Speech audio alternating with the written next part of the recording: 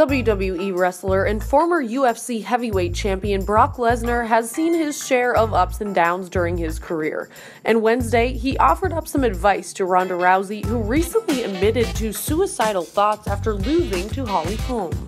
Appearing on ESPN SportsCenter, Lesnar said, quote, "You have to learn how to lose before you can actually win." He said that is an important lesson that he learned at a young age, further commenting, quote, "She's just got to get back on the horse again and figure it out, and she will." Lesnar cautioned Rousey about getting sidetracked and too caught up in the limelight. He said, quote, "I think she's got a lot on her plate. She can't be a fighter and be in 10 movies a year. She's going to have to step back and find out what Ronda wants to do moving forward."